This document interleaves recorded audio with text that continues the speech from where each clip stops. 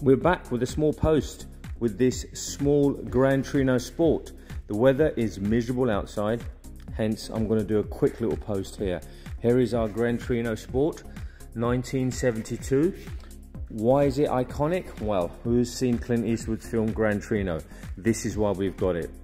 We'll do a small post today and a full one outside when we pull it outside. But generally speaking, this is a unrestored survivor car, and that means it's never been fully restored. It's just probably been painted in its life, and because of that, it's the fit and finish is just that much nicer. Have a little look inside. As I said, I'll do a proper post tomorrow. What a great place to sit. Look at that, bench seats, so you can have 1, 2, 3, 4, 5, 6 people in here. Vinyl roof, who doesn't like a vinyl roof? And let me show you the engine quickly so that you know what to expect tomorrow.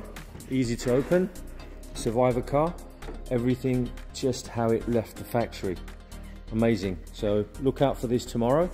We will be doing a great post on it, and probably we'll be driving it around as well if we can get a dry slot in the weather. Have a lovely evening.